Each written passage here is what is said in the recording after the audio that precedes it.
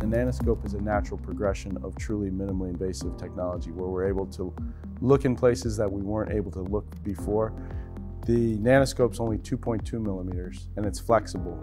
So we're able to get into tighter spaces, we're able to even look around corners, we're able to dramatically improve our access to all areas of the foot and ankle, including the ankle joint, the subtalar joint, the metatarsal phalangeal joints.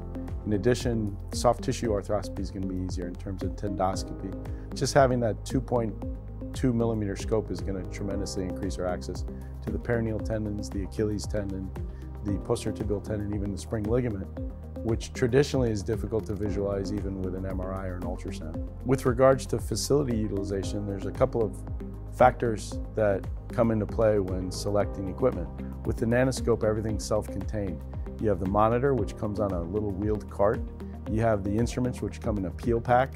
So this can allow you to expand the use of your existing space to include not only a small procedure, but even what we would traditionally think of as bigger procedure, which would include ankle arthroscopy. So now I can really conceptualize or visualize using the NanoScope as not only a diagnostic tool, but as a treatment tool.